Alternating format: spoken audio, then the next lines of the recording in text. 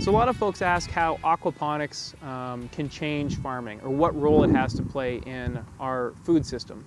And I always tell people, you know, it plays a role. Of course, it's never going to be the dominant form of plant production, but it has the potential to play a big role. It's an elegant system, it's a beautiful system. You're using waste from one system to feed another. And that's really cool, and actually that's really admirable.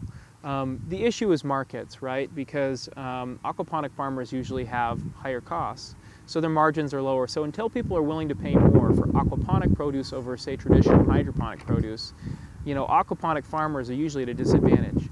But there are a lot of really great markets that aquaponic farmers can get into where they can make money and they can get going. And we see the industry growing, so people are excited about it.